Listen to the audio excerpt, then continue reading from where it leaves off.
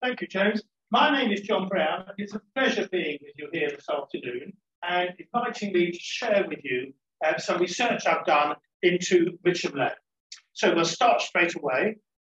And I thought I'd show you this map of 1746. You can recognise it straight away as being Streatham. And if I put up the arrow, you can see what was Mitcham Lane in the middle of the 1800s. Nothing more really than a small country trackway linking Streatham to Mitcham. You go down Mitcham Lane to the parish border, and all of a sudden you come to Streatham Road. Once you're in Streatham Road, you're in the parish of Mitcham, and the road leads back to Streatham.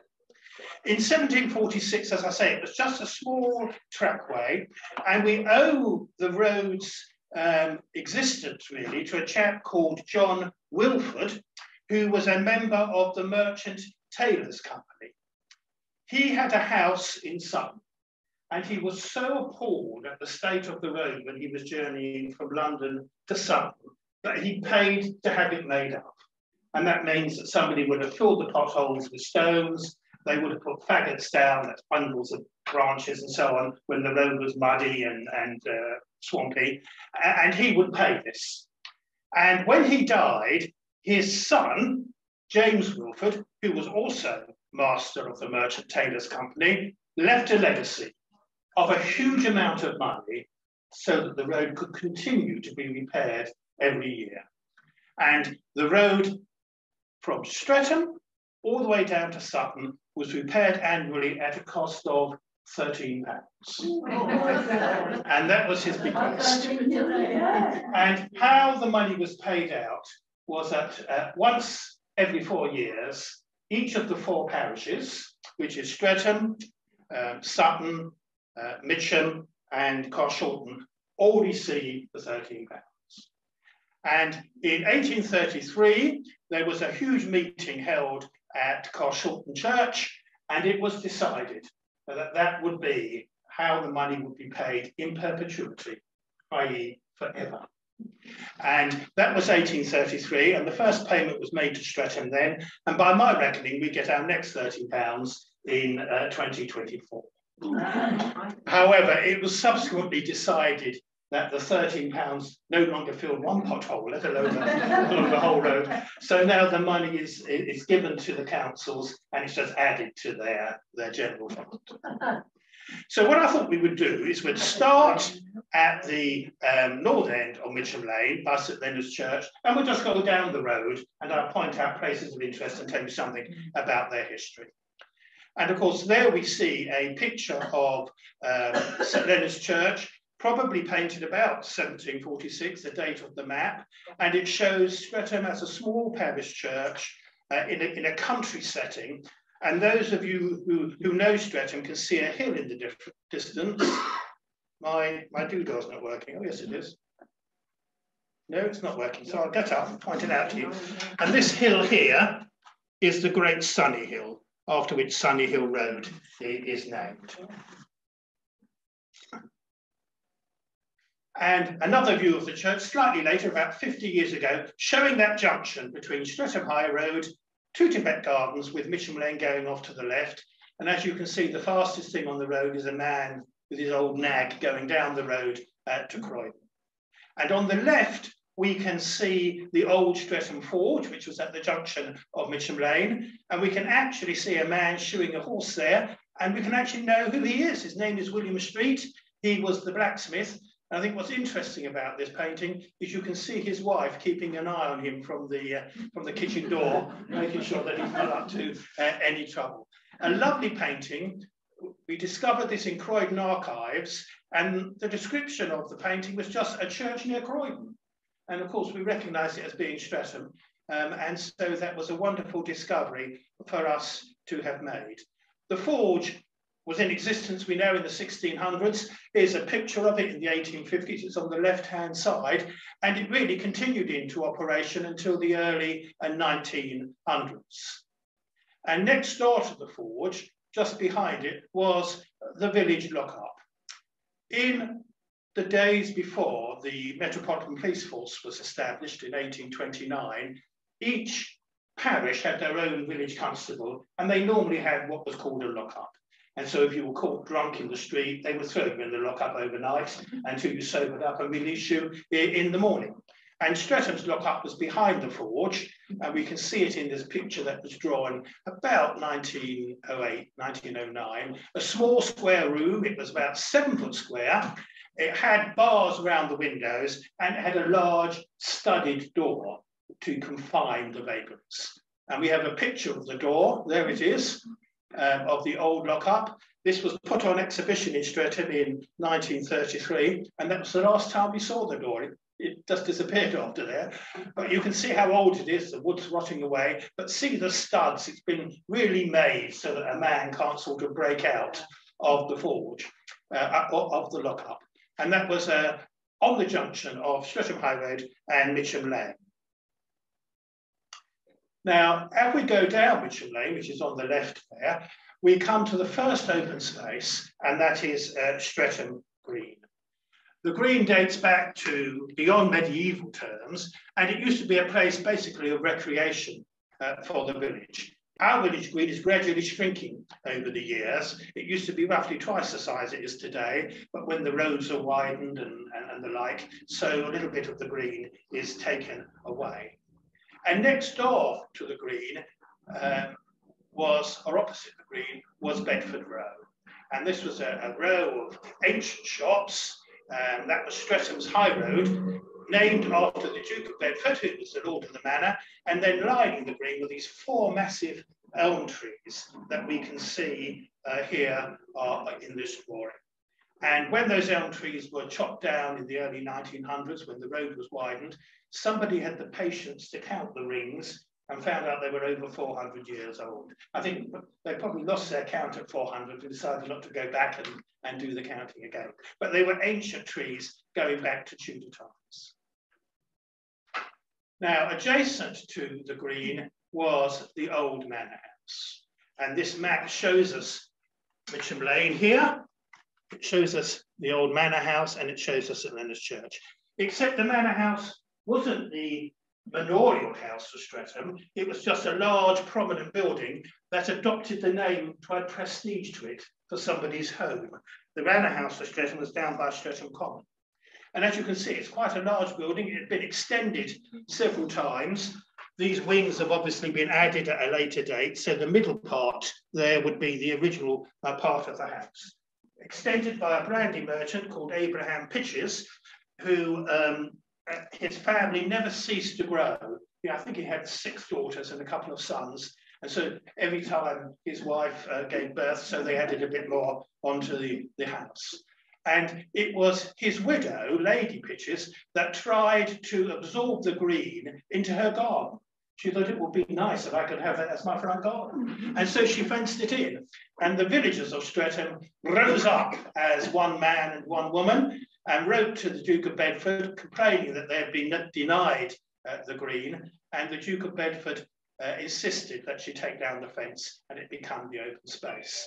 Her main gripe was that people carrying coffins up the hill to go to the church would pause outside her house. It was a steep hill and they're heavy coffins, and this was something that wasn't really to her liking.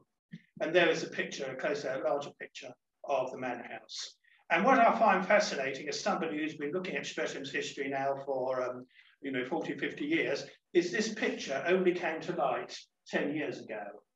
And it was offered to the Streatham Society as a raffle prize, and Elizabeth Barrett, a lady who lives in Balham, won it, and it's now in her hallway. Now, the manor grounds were quite extensive, and when Manor Park was developed, which borders on Mitcham Lane and goes all the way down Babington Road to Conyers Road, it was developed as a private estate. And to get into the estate, you had to go down Babington Road through the gates we see on the left, and on the right we see the lodge house, and that's where the gatekeeper lived. And so when a horse and cart arrived to go down into the Manor Park, he would come out and open and close the gates. That was basically his job. And then there was this lovely architectural feature of the tower from which you could see all the way down to Epsom, the Epsom Downs, and up to London, which was just put onto the building to lend it some sort of prestige and some sort of stature. And pictures going up to the mid-1920s show that building. The later pictures show it plastered with posters and billboards, but it was demolished in the early 1920s to make way for the Manor Park Arms. Before the pub was built, there was a beer shop on the corner, and this is the only picture we have of the beer shop, probably taken, I think, in the 1870s, so it's a bit old, and that's why it's a bit musty. But I would draw your attention to the man resting up against the pony and trap by the beer shop, and that is the publican, or the beer shop owner, Mr. Harrington, and the rep from the brewery. And what would happen is the rep from the brewery would come down for lunch. Mr. Harrington would get him as drunk as he possibly could so that he could beat him down for the price of the beer. And then he would put him in his trap, and then the horse would go down the road to Mitcham Lane to the Streatham Park Tavern. And then the representative would again have a good nosh up and plenty of beer, and making his way to Mitcham to sell his beer. I think it's a lovely picture, comes from the great-grandson of the old publican there. But in 1925, the beer shop was demolished, the tower was demolished, and the lovely pub we have today, the Manor Park Arms, was built on the site. An interesting pub because it was designed by a famous, inverted commas, pub architect who did a number of pubs up in Hull. In the First World War, there was tremendous concern about workers drinking. And so the government nationalised all the pubs, I think it was in Hull, one of the northern towns, to see whether they could control drinking as a consequence of owning the pubs. And later on, they just brought in licensing laws, i.e. the pubs close at 12 o'clock or 3 o'clock, and you can't drink out of these hours. But their estate, their pub estate, was in existence for about 80 years. And as time passed, many of those pubs were rebuilt by this architect who did Manor Park Arms for us. And in the front, the dome area, was what they call a winter gardens. It was a palm sort of area, a nice place to be. And those pubs existed and survived as part of the government's estate until Margaret Thatcher came into power, discovered that she owned a brewery and about 150 pubs and decided to sell them all off. She didn't think it was appropriate. But I think it's a lovely building and one of our nicest modern pubs in Streatham. And opposite the pub, of course, we have the South London Islamic Centre. Only a part of the building survives because it was bombed in the war. Previously, as some of you may well know, it was the fire station. And here we can see the Stirling members of the Streatham Fire Brigade with their horse-drawn vehicles, a photograph taken shortly after the station was opened in 1904. And it's interesting in that, to the best of my knowledge, Streatham Fire Station was the only fire station that was opened by the head of the LCC Fire Brigade, during the ceremony of which the fire brigade was summoned to a fire. So all the dignitaries are there, the tables are there with the sandwiches and the beer and everything, and then the bell rings and they have to take the appliances up to Newport Road, leaving the chair of the London Fire Brigade to declare an empty fire station open. And worse still, the firemen come back after putting out the fire in Newport Road, the beer's been drunk, the sandwiches have been eaten, and everybody's gone home. So it really is quite an exciting day for the firemen, but they didn't get their beer and sandwiches.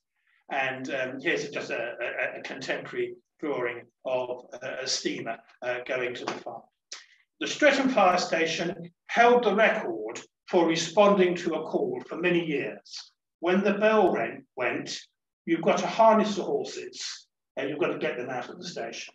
And it took the Streatham Fire Brigade 45 seconds to harness the horses and get both the steamer, that's the pump, and the ladders out of the station. And one of these reasons was that they had what they called a drop harness. The harness was suspended above the ceiling, the horses were brought out and the harness was dropped down and just clicked and off we went. But I think 45 seconds, they can't get a fire brigade engine out of Roe Bridge fire station in 45 seconds. So it must have been quite a sight to see. Sadly, in the war, the fire station was bombed and we lost half of the building, and tragically 12 people were killed in that incident. And then, of course, in the 1970s, the station was closed and moved down to Norbury. On the junction of Mitcham Lane and Two Tibet Gardens was this very large house called Russell House, again named after the Dukes of Bedford, because the Russells was the family name of the Dukes of Bedford. And when digging on that site for the building of the Church of the English Martyrs, they found this small Roman votive figure of Venus. And you can see he's sort of holding his hand in a peculiar position. What you would do is you would rest that on the side of a great big urn, and incense would burn, and that would be your offerings. And that suggests that at that site, there was a Roman settlement. And it was quite common for churches to be built on the sites of pagan significance. And that's why St. Leonard's Church was probably built where it was, dating back to Saxon times. But a Roman link there on the site of the Roman Catholic Church. Lovely church built in the 1890s, designed by a Mr. Purdy. And if you look very closely, you can see on the right-hand side there the electricity substation and the original position of the dice fountain. And adjacent to the church, of course, was the presbytery. Built in the 1890s, the first time there had been a Roman Catholic church in Streatham for over 450 years. Because prior to that, the Roman Catholic Church, of course, was the parish church of St. Leonard's. And I often remind my friend, who is the priest at the Roman Catholic Church, that St. Leonard's has been a Roman Catholic church far longer than his church as a consequence. And inside the church, we have the two heads of Mr. and Mrs. Measures, who gave considerable sums of money to cover the cost of the building of the church. So they are immortalised inside. And there is a picture of what people think is a chapel to the church, but is in fact a Grade 2 listed electricity substation. And to the best of my knowledge, the only listed substation in the country. And it was a condition of the building of that substation that it was designed to fit in with the architecture of the church. Designed by a chap called Frederick Wheeler, and erected so that there was ample electricity so that the trams could go down the high road. And there's another closer view of the high road stretch and the Bedford Row shops I showed you earlier. On the junction of the road was the Dice Fountain, which used to stand there when it was erected in 1860 until it was moved in 1933 to Streatham Green when the road was widened. This is the original design of what Streatham's fountain was going to be. Designed by William Dice, a very famous Victorian artist, but this was considered to be inappropriate for Streatham at that time, and the fountain that we have today was considered a more worthy design. It was also several £100s cheaper, and I think that was probably the motivating effect of its choice. Recently renovated, it has wonderful mosaic features on it, and it was a fountain that was used quite regularly, really up until the time of the First World War.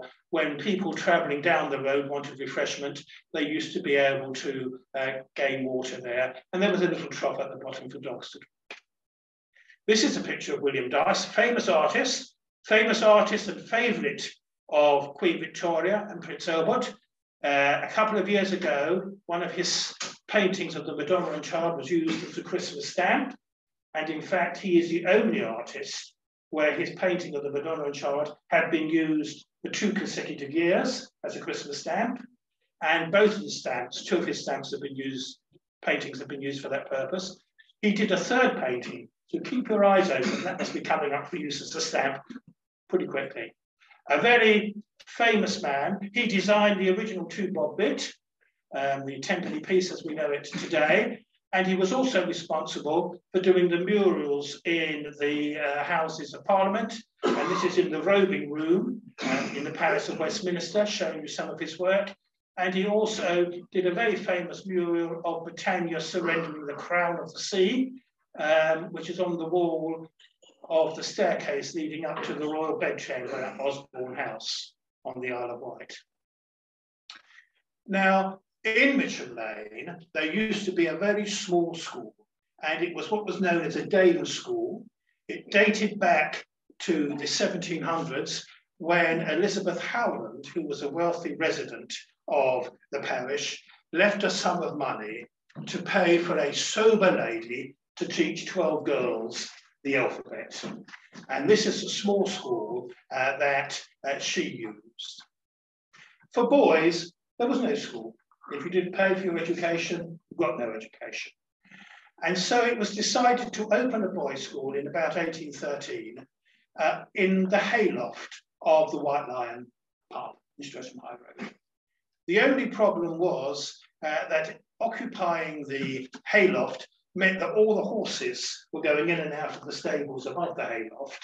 And you not only had the smell and the muck to walk through, but you had the noise of the stable boys and the coachman.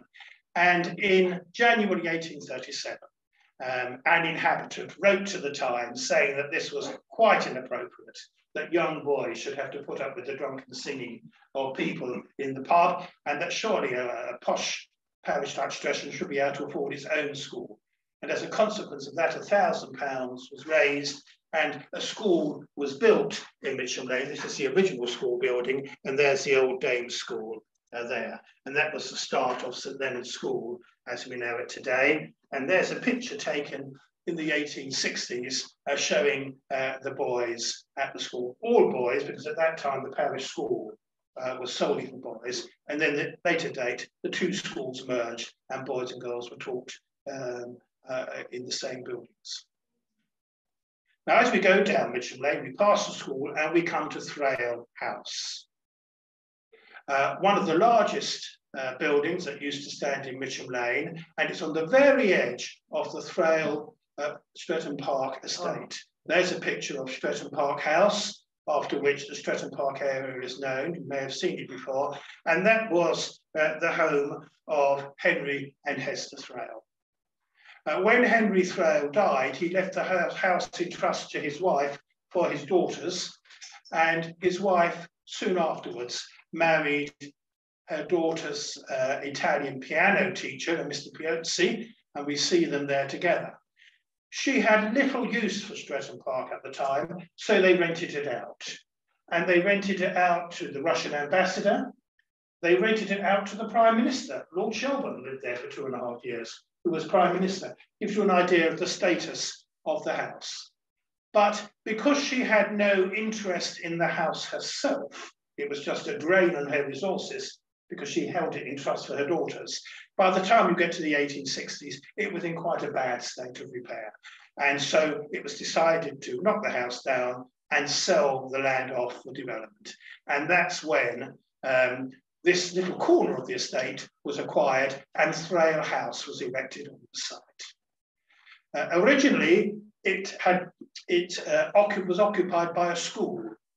This is the school that used to stand opposite Streatham Green, and it was called, in those days, Granville House. And the man who operated the school there did so well, he needed larger premises, so he moved down Mitcham Lane to the new school he built at Thrale Hall, and this later became Streatham Grammar School.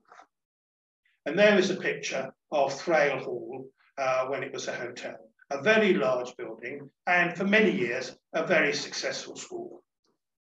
When the owner died, Mr. Hesterman took it over, and it became a hydropathic establishment. People would go there for water treatment and water cures.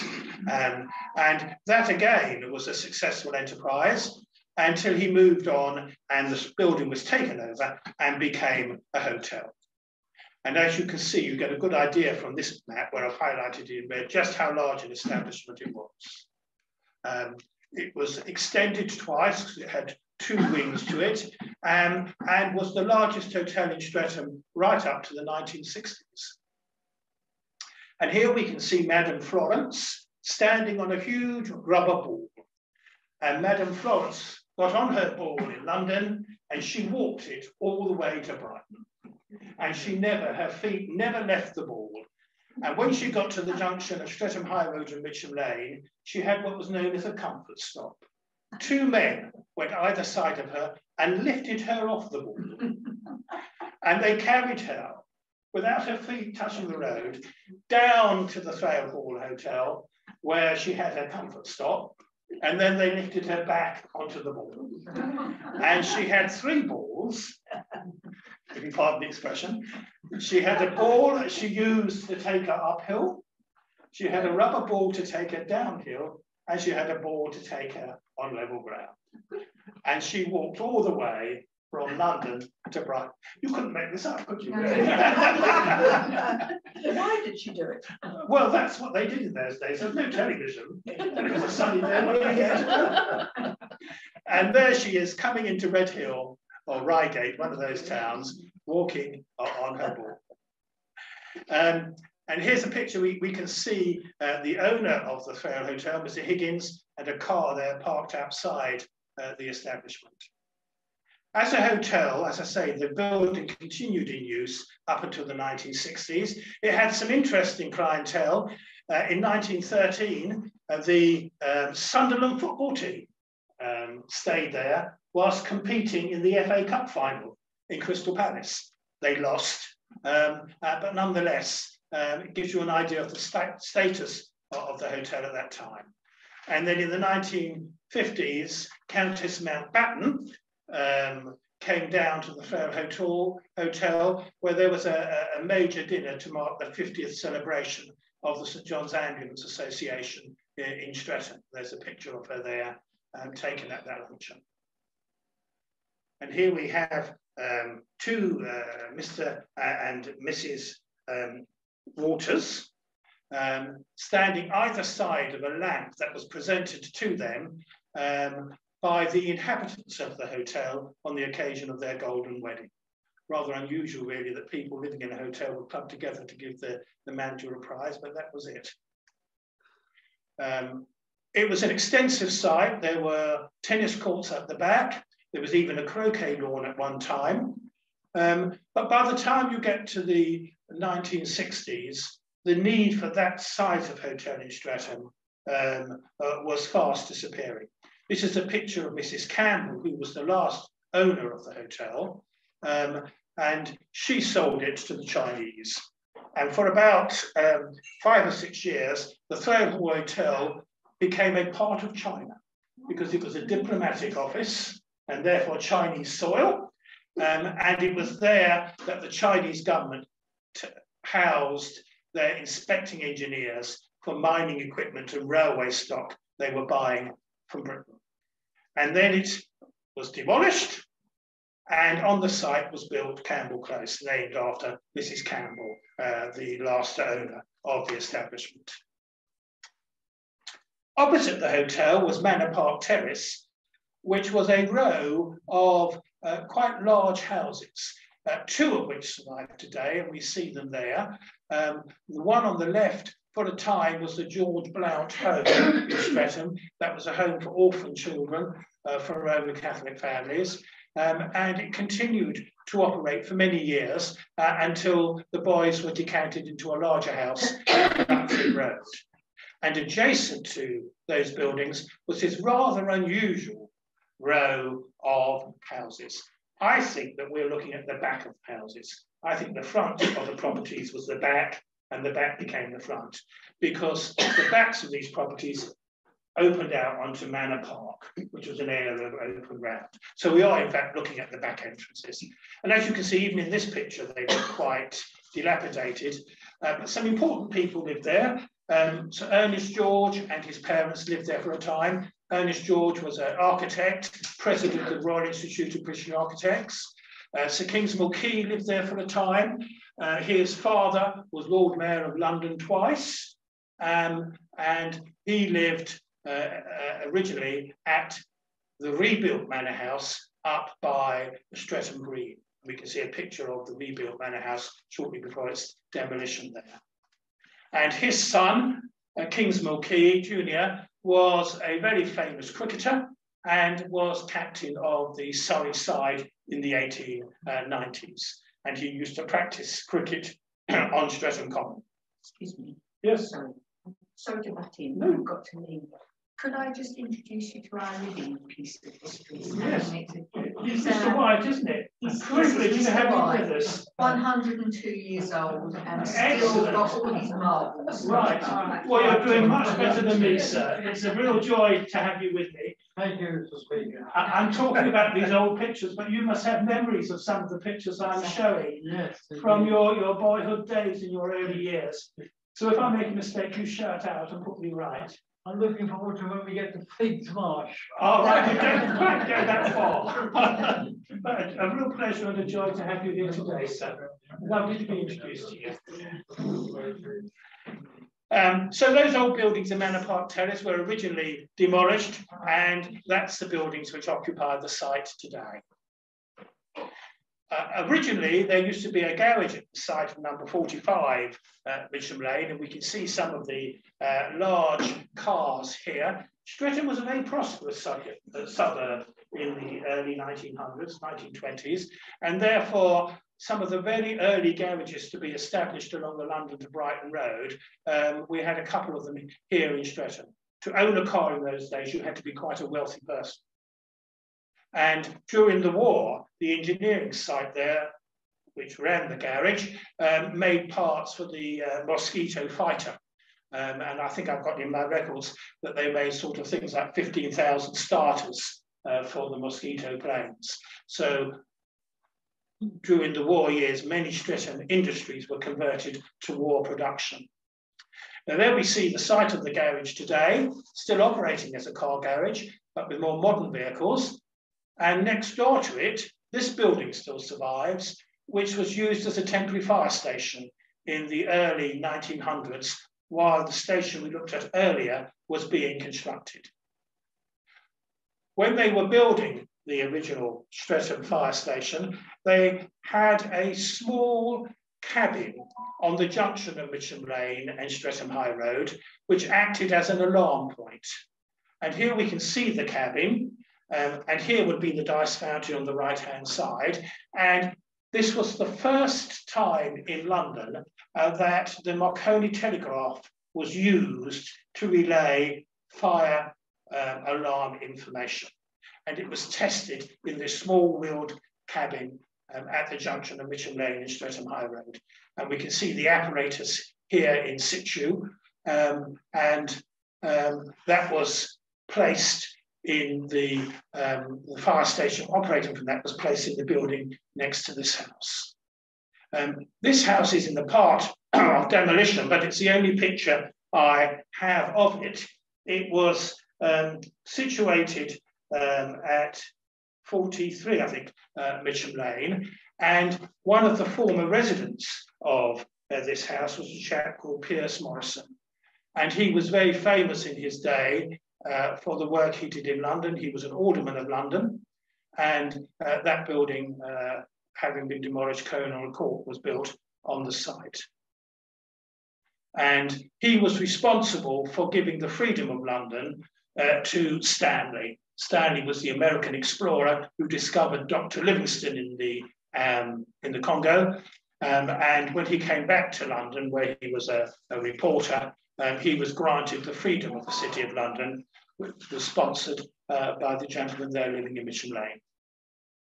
And again, we have these buildings occupying, I think these are Swallow Court, which occupied part of the site on which a house stood where Mr. Payne lived. And Mr. Payne owned a firework factory in Mitcham. Some of you may remember it. In the Victorian period, he was one of a handful of firework manufacturers in Britain. And we've got some lovely pictures taken in the 1930s of his factory and of the girls who worked there. My mother briefly worked at Payne's firework factory. I should mention that my mother was born before the First World War, so she was of that age. And it was quite common for young girls on leaving school to work in the firework factory. It was hard and it was unpleasant work because you were dealing with all manner of chemicals. So my mother only worked there for a couple of years before going to PP camps. And there is a picture showing part of the site in Mitcham. It was a strange site in many ways. They made a lot of fireworks which were shipped to America for the really spectacular firework displays that the Americans put on. And they all came from these little wooden huts. I remember the site quite well as a child. You can see the duck balls leading to and from the huts. And the idea was that all these wooden sheds were a distance apart so that if one shed blew up, it wouldn't affect the whole site. And sadly, sometimes the sheds did blow up. No men were allowed to wear boots. You had to wear slippers. You weren't allowed to smoke. They would take your smokes away from you and so on. So they had quite stringent precautions, but accidents did happen. And here we can see a few more of the girls here holding the fireworks that they produced. Mr. Payne himself living in Streatham. I think this is a lovely picture there. You've got a jack in the box. You've got a lady sort of popping out of the box with her arms full of fireworks. Now, next to Mr. Payne's house, we had a building which became the School of Commerce. And it used to teach people, for example, accounting and typewriting and that sort of thing. And it was situated at 55 Mitcham Lane. Later, it became the Carisbrooke College. Streatham had a number of these institutions, prep schools and private schools that were in operation. I mean, after all, Streatham Grammar School itself was a similar private school as an institution. And the Carisbrooke College remained really in operation right up to the time of the Second World War. And then these buildings were demolished and the drill hall was put up, the TA Centre in Mitcham Lane. As you can see, it was quite a large site. It stretched from Mitcham Lane all the way to Babington Lane. And I have got a photograph of it showing an aerial picture. And you can see Carisbrooke College just before it was demolished in the forecourt of the TA drill hall there. Opposite, we have the Riggindale Road Methodist Church, which started off as the only Methodist chapel in Streatham. It was designed by Frederick Wheeler and Edward Speed, two famous architects of their day. It has, when it was built in 1900, it had the largest barrel vaulted ceiling in the country. And that is a ceiling that is suspended on its sides rather than having supports in the middle. Sir Walter Essex, who was a very wealthy wallpaper manufacturer, was a strong supporter of the church and gave large donations to help it be built. And the original church comprised of this building, which is now used as a church hall. And you can see a part of Frederick Wheeler's sort of design here, because as you go down Streatham High Road, you'll see some of the buildings also designed by Wheeler have got those sort of lovely flounces on them themselves. So we come to the bridge, and here's a picture showing the original bridge, much narrower than it is now, because it was widened in the 1960s, and showing you really quite a rural aspect of Mitcham Lane at the turn of the century. And as you come over the bridge, you enter the shopping parade in Mitcham Lane. On the corner, we have number 71, which started off as a private house and then was converted into a bank, because you've got that sort of bank facade. But now, of course, it's Mr. Steed's dry cleaning shop. And Mr. Steed does the dry cleaning for Buckingham Palace. And they have the royal warrant. I think he lost it because that notice disappeared. Yes, that wasn't because they lost the cleaning contract for Buckingham Palace, it was because somebody stole it. So if any of you got a coat of arms in your garden, we know where it comes from. Yes, it was up there, I think, only for a matter of months. I took my picture and I went back and it had gone. So if you see something, take a picture straight away. Opposite, of course, we have Ryland's house, which is the start of a large council estate, which is built on the site of Pede's nurseries which used to be there. John Peed was a very famous nurseryman in the early 1900s. He had a number of sites in Streatham and in Norwood, and he sent his plants all over the world. And you can see some, you know, if you go to the Royal Horticultural Society, they have some of his seed catalogues there, which are like telephone directories. Such was the volume of his work. And then, of course, next door, we have E&A Waits. It was one of the longest established businesses in Streatham. Sadly, it closed this year, partly, I think, due to the restrictions that were brought in during the pandemic. But for many years, for over 100 years, it was one of the longest family businesses operating in Streatham. The building itself was erected on the front garden of a large house, which we can see behind it. And now I understand the site is being redeveloped for residential use. Opposite, we have two shops here. It's interesting to note that among the clients of Waits, when they were upholstering furniture and selling furniture, were people like Joanna Lumley, the Saudi royal family and the like. And I find it rather interesting that they may have come down to the Waits shop to buy their furniture, or they could have got a cheap mattress across the road at the discount mattress shop. Or they could have gone to the Mediterranean grocery, whose owner didn't know how to spell the word Mediterranean. There's only one R in it.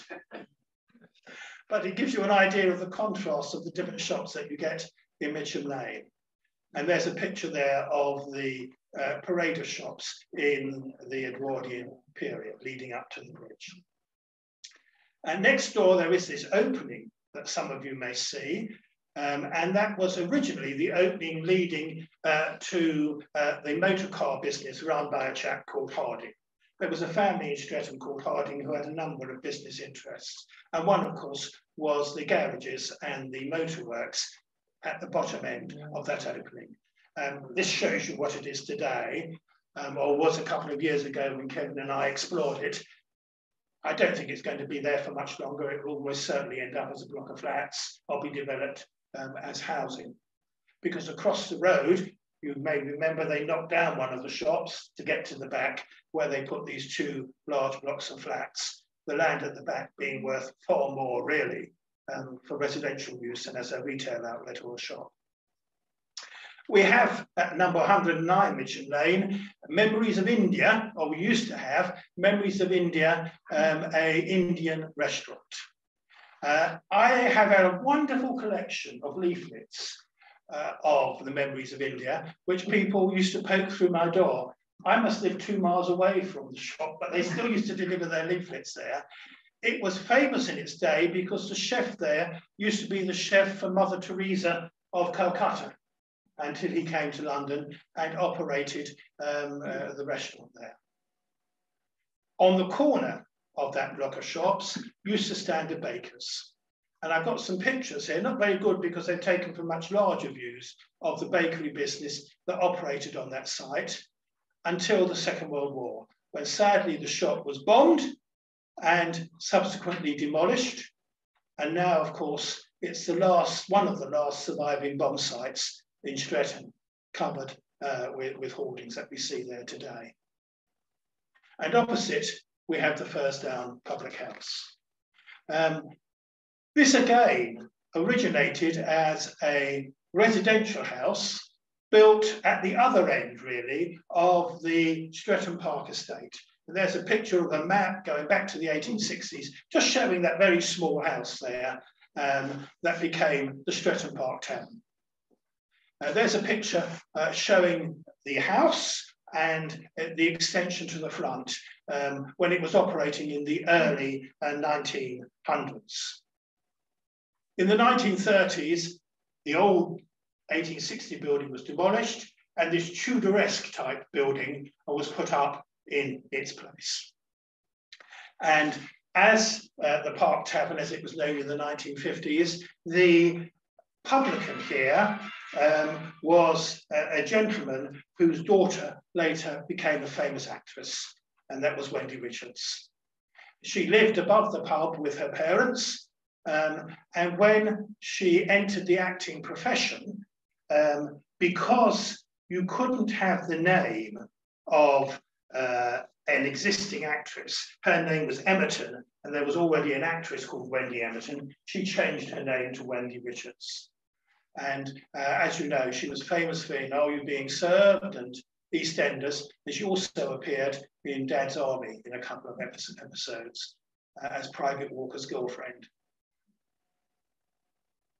The pub was later renamed the Samuel Johnson, reinforcing its links with the Streatham Park estate.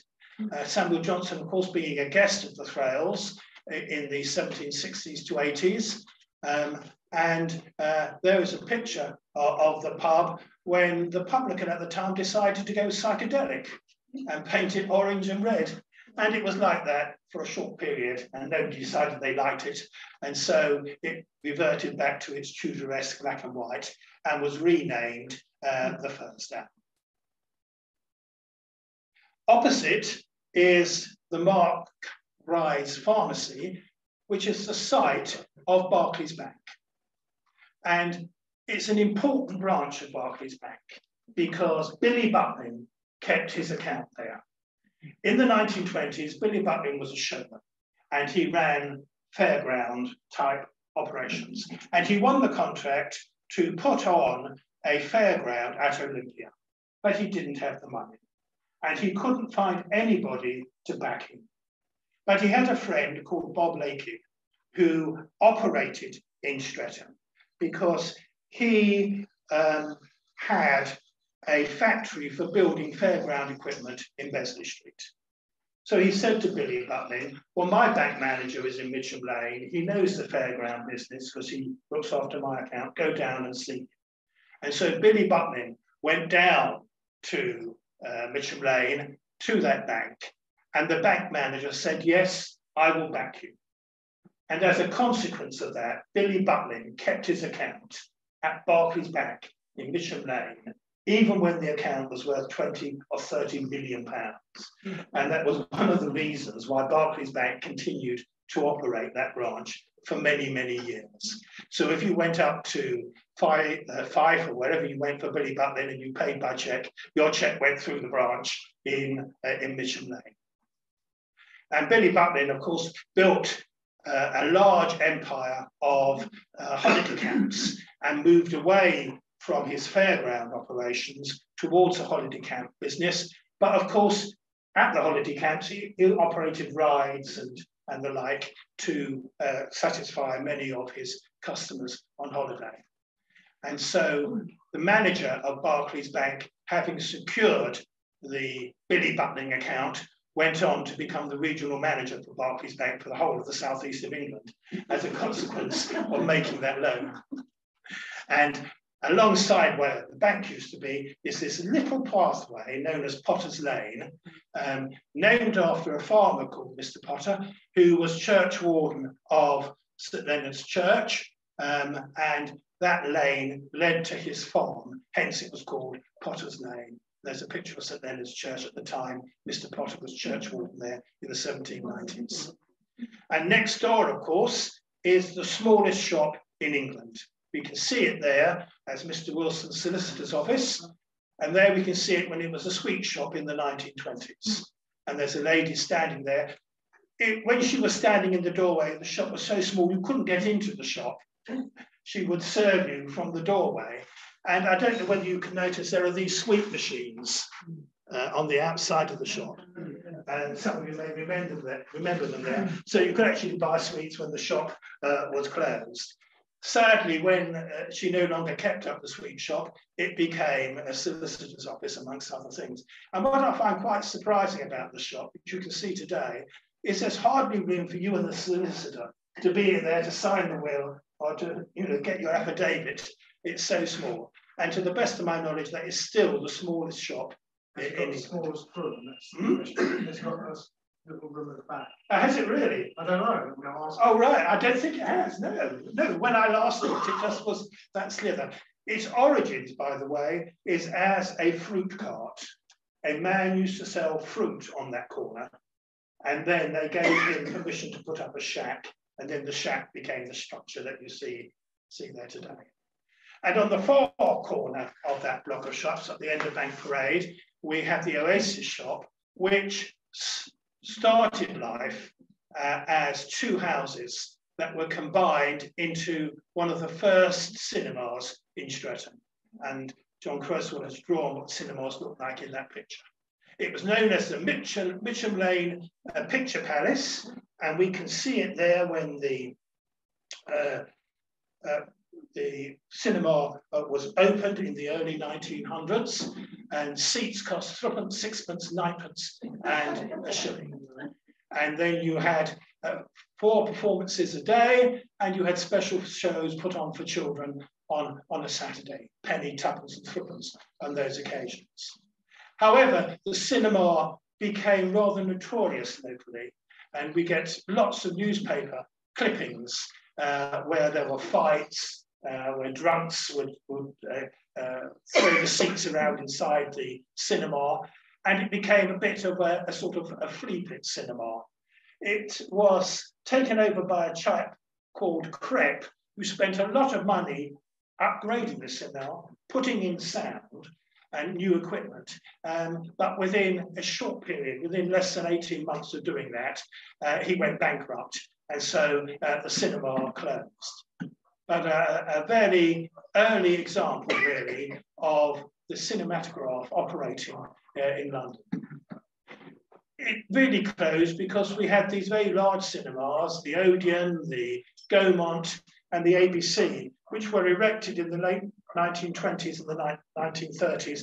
And you can see by their size and grandeur that a little flea pit cinema in Mitcham Lane was never going to really compete with those sorts of establishments. Just a little bit further down the road, we have 2 churches side by side. We have the Baptist Church in Mitcham Lane, a magnificent building. As you pass it, take a bit of time to look at some of the architectural features. Lovely gargoyle here on the top of the tower. And then opposite the road, we have St. James's Church of England Church with that lovely striped facade on the front. Originally, St. James's started off as being a small chapel in this building, which is the church hall today, at the back of the site. And you can see the notice there saying St. James's Temporary Church. The foundation stone was laid by Peter Brussy-Cow, the owner of the PB Cow rubber factory in Streatham, who made a contribution towards the building of the church. And one of the features of the church, which I find quite interesting, is the war memorial. It used to be inside the church, but when they built a new entrance, it was transferred to the back. And it's a rather unique war memorial in as much as it lists those who lost their lives in the First World War by street rather than by name. And here is just a list of those people who gave their lives in the First World War who lived in Furzedown Road. And I think when you see the names listed by street, it gives you a very good idea as to the number of people who were killed during the First World War. You can't pass 4 or 5 houses in Furzedown Road without one of them having been affected during that war. Now, on the corner, just opposite St. James's Church, we have number 227 Mitcham Lane, and I want to draw your attention to the little boy peering out of the window at the bottom of the house, because he is John Newbery. And John Newbery became very famous in the Second World War as a bomb pilot. And he was awarded the DFC for bringing back his bomber, which had been severely damaged after flying a raid over Germany, and returning the plane and the crew safely back to base, for which he received the DFC. Some of you may have remembered him, John Newbery, because he lived only next door to a friend of mine. A very quietly spoken man. You can hardly believe, that he had been such a hero in the Second World War. And here's a picture of my friend Pat Luby, who lived 2 doors away from John at number 231 Streatham High Road. Here was a man that really did know his local history. he had a collection of some 25,000 Edwardian postcards of Streatham, Tooting, Balham, and the like. And together, Pat and I did about half a dozen books on Streatham and the local area. He would provide the postcards, and I would write the text. A very knowledgeable man, very generous with his pictures, and many of his local cards are now in the Wandsworth Heritage Library, so they have been kept for future generations to enjoy. And these are some of his pictures from his collection. This shows some of the children in Mitcham Lane outside his house, probably dated about 1912. And it's surprising just how many children there were about in Edwardian times. Hundreds and hundreds of children, you see, because when the photographer was taking these pictures, he had his camera on a tripod and he had to put a black sheet over his head. And so people will wonder what's going on. So he's standing in the middle of the road here taking this picture. He isn't worried about the traffic knocking him down because there is no traffic. But children would gather to see what he was up to. And then this is another of his collection, 261 Mitcham Lane, a second-hand furniture dealer. And then the shops at the bottom of Mitcham Lane you see there. Tremendous detail in some of these pictures because the photographer took the negatives on glass plates. And therefore, when you blow up, you get tremendous detail from the negatives of the pictures that were taken. And this was the Southcroft drapery stores. And there is the cream dairies, and there is the newsagents, which I think is still on the corner of that block there at the bottom end of Mitcham Lane. And this is just a small part of a small picture, but you can actually read the placards there, such as the quality of the pictures.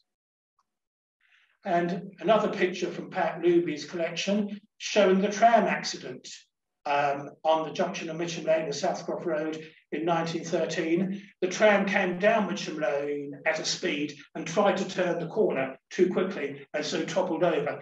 You would think that there would be casualties, but no, people just got out of the tram and walked away. But the tram was badly damaged, but the passengers were okay. Now here is a house, a modern house, right at the end of Mitcham Lane. And on that site used to be this house we see here. Bottom right hand, you can see the tram accident. And this is the house that we see in the distance there.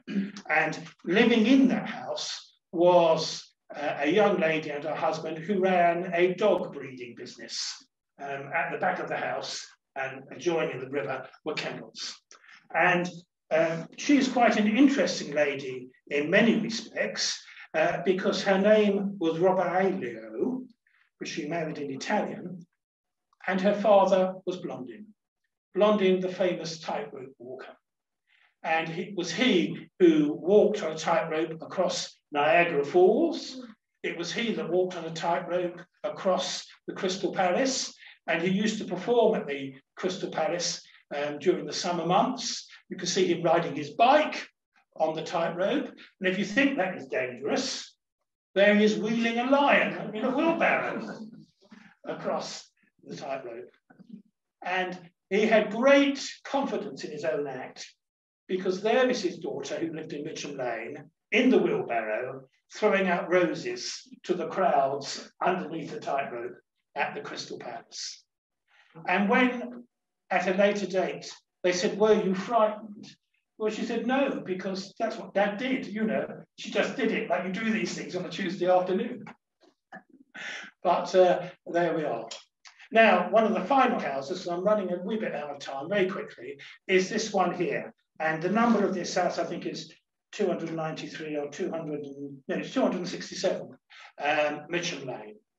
It used to be part of an ice cream factory, but it was here that another famous resident lived, and his name was George Cole, a very famous actor. He started off as a boy, as a juvenile actor, and had one of the most successful acting careers in British acting history. Probably best known today for his role in Minder as Arthur Daly, the dodgy car dealer. He starred in a number of films with Alistair Sims, And in fact, as a juvenile actor, he was adopted by Alistair Sims and lived with him for a number of years. And there we see him again with Alistair Sims as a spiv in one of the St. Trinian films. And it was because of his role in, I think, 3 St. Trinian films as the spiv that he was decided to be Arthur Daly in the Minder films. And there we can see him with George, what's his name? Dennis Waterman, who only died a few weeks ago. Dennis Waterman, another local lad, born in Elm Road in Clapham. So we bring our journey to an end at Roe Bridge. This is where Mitcham Lane is on the right and the Streatham Road is on the left, and the river marks the boundary between Streatham and Mitcham parishes. We owe the bridge to Thomas Roe, who was responsible for putting money together to build the bridge. And strangely, Thomas Roe was also a master of the Merchant Taylor Company. So he was another merchant tailor that had interest in the bridge locally. And he paid for the bridge to be built, as a consequence of which the coat of arms of the Merchant Taylor Company has always been on that bridge. And there we can see the coat of arms of the company, and there we can see it carved into the stone that's on the bridge today.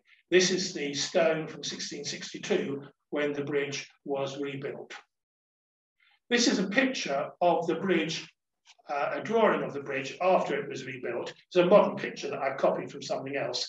And you can see here the stone embedded into the side of the bridge.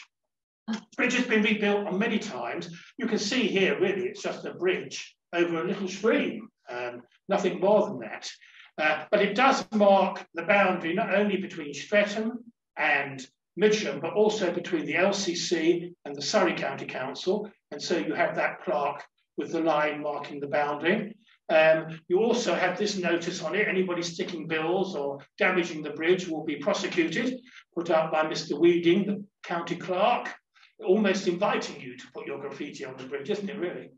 And here is a picture of the bridge after it was rebuilt in 1906, a drawing at the top, and this lovely painting of a cabbage field.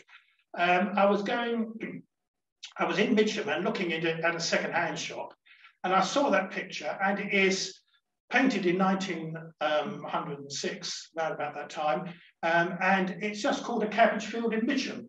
But of course, I recognised the bridge straight away as being Roe Bridge.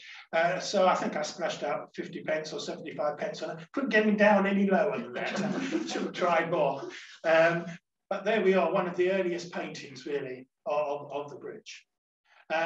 In 1900 and, I've got to go to my notes, I'm afraid, my memory has lost me. Where are we?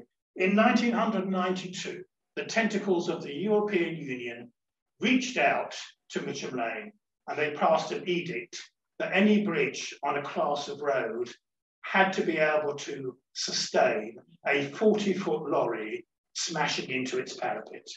And as a consequence of that, the bridge had to be rebuilt.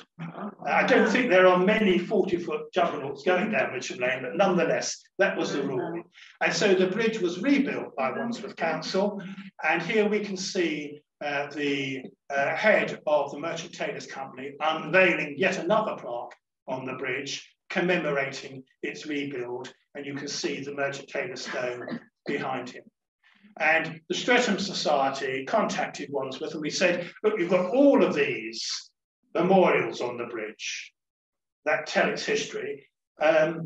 What are you going to do with them? And they said, well, we're going to throw them away. And we said, well, why don't you put them all back on the bridge? And we were able to convince them to put them all back on the bridge. So I think probably Roe Bridge, Mitcham Lane, has got more plaques on it than any other bridge I know as a consequence. And Kevin is with us today, and we have to thank Kevin for the picture on the right, because I think this is a lovely picture. This shows Roe Bridge, Streatham Road, but look at that wonderful stand of trees. It really gives you an idea of what a rural area this was, you know, just 100 years ago, really, when our dear friend here was just a boy in short trousers playing in the streets. Now, I brought along a couple of books today Streatham Now and Then is a picture book, but it's got a chapter on Mitcham Lane. And this afternoon, I'm selling it for £5 if you would like a copy. And we've also got a heritage trail, which gives you notes. Should you want to walk up and down Mitcham Lane, it will point out some of the things I've mentioned to you today.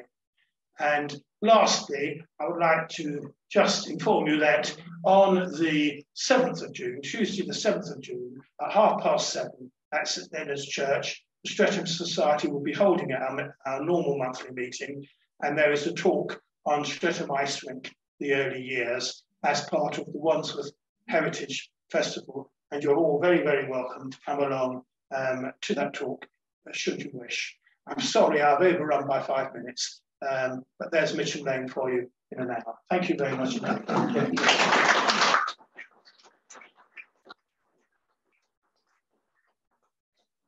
Yes, any questions? Why were they allowed to pull that down? The ice rink? Well, like many buildings, it was an Art Deco building, but it had been altered considerably inside. And as a consequence of that, we couldn't get it listed.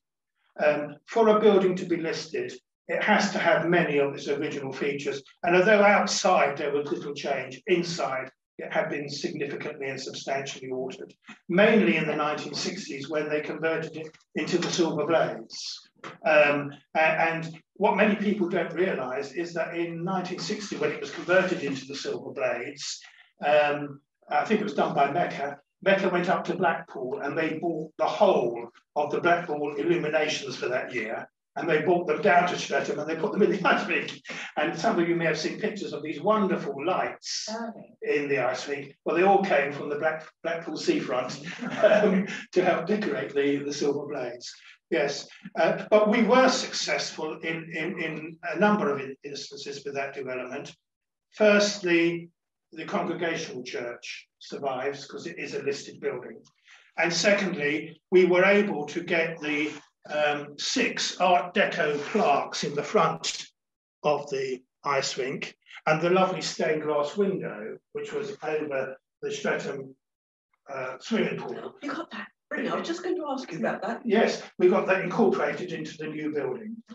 And I should tell you, that wasn't easy to do. We all sit here and we think, oh, lovely, but you don't know the difficulty we had. The architect of the new development did not want anything like that in the building at all. It's surprising.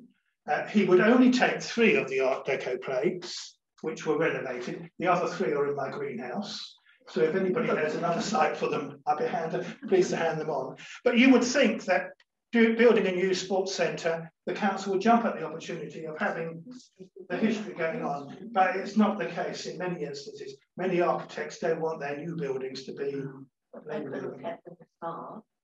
Well, the way that the site has been developed, that was not possible. Because that Tesco's was there with the flats above, and there was no way that the structure of the building would be able to support the new building. It's interesting to note that Mr. Law, who owned the ice rink at that time, he bought it off of Mecca, he owned 2 plots of land. He owned the plot of land where the ice rink is, going back, and he owned a separate strip of land in front of it, which is known as a ransom strip.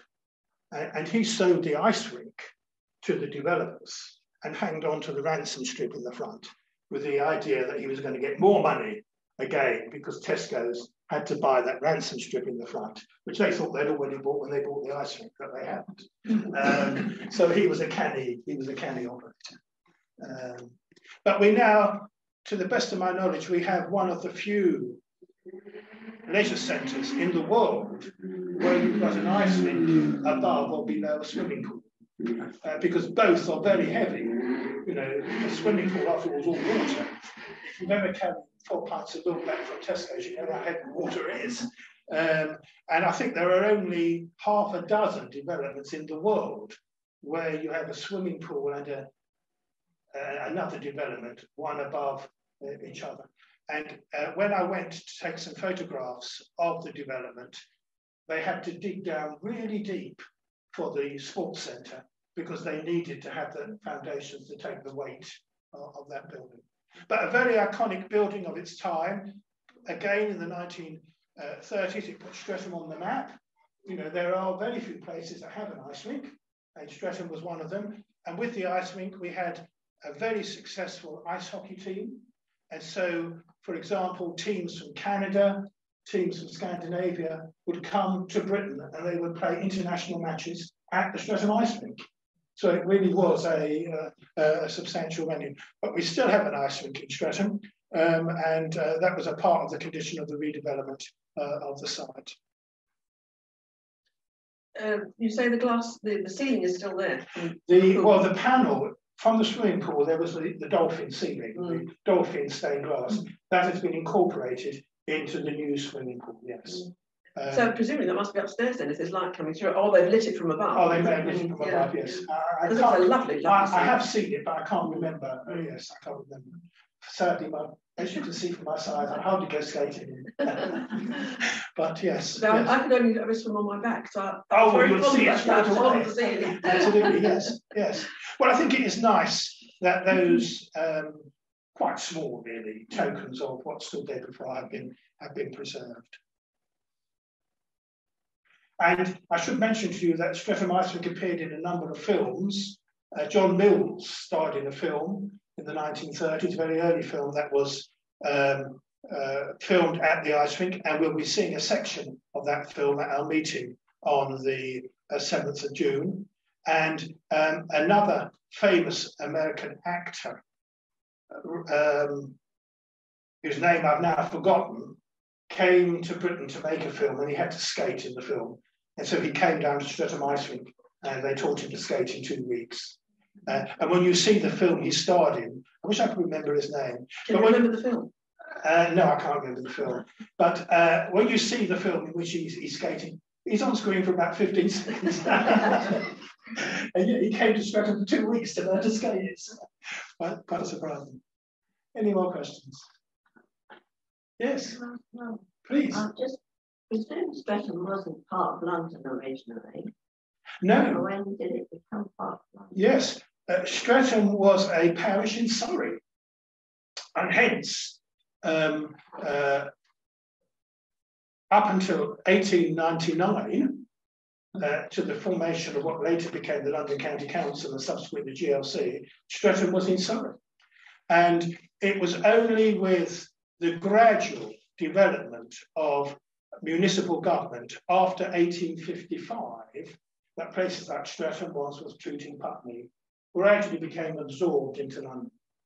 And at the time my father was born, which was before the First World War, Streatham was still fields, and you got the sense that you were in London. But in 1855, they started grouping parishes together. Prior to that, the church, St Leonard's Church, would be responsible for administering so many civic functions in the parish. But then the first thing they did, they had the surveyor of the highways, so that went to a county level. Then they had the Metropolitan Board of Works. So Streatham gradually found itself as being one of a group of 5 parishes, one of a group of 6 parishes doing these things. And then those parishes became Wandsworth, and Wandsworth became part of the LCC.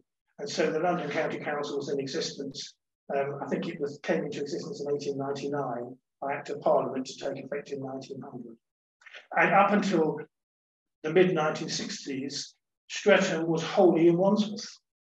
And it was only after the reorganisation of London municipal government that 2/3 of Streatham became part of Lambeth, and 1/3 became part of Wandsworth, which is the third we're in today. And contrary to what you see in road signs and placards, Furzedown area is a part of the ancient parish of Streatham, not the ancient parish of Tooting. Tooting, Graveley parish, was the smallest parish in Surrey, and was for many years. So Balham, Upper Tooting, Tooting Beck, Furzedown were all part of Streatham parish. So you have the situation where the Mayor of London, who lives, 25 yards from where we are today, lives in Streatham, although he says he lives in Tooting. What he's doing now, isn't it?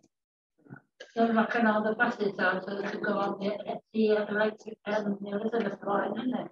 You see, I don't know. I was on the news today. Oh, right. A lot of the buses that go around that area All right. Usually, so they don't need to make it up. Oh, so you go on the tube? So you have to go on the tube whether you like it or not. Right. Well, we haven't got a tube in Streatham, so we haven't got that problem. No, but you know, they'll probably can't work one of the buses that come into Streatham that go out there. Well, who knows? Use it or lose it, isn't it, really? Right, well, thank you very much indeed. Thank you. My pleasure.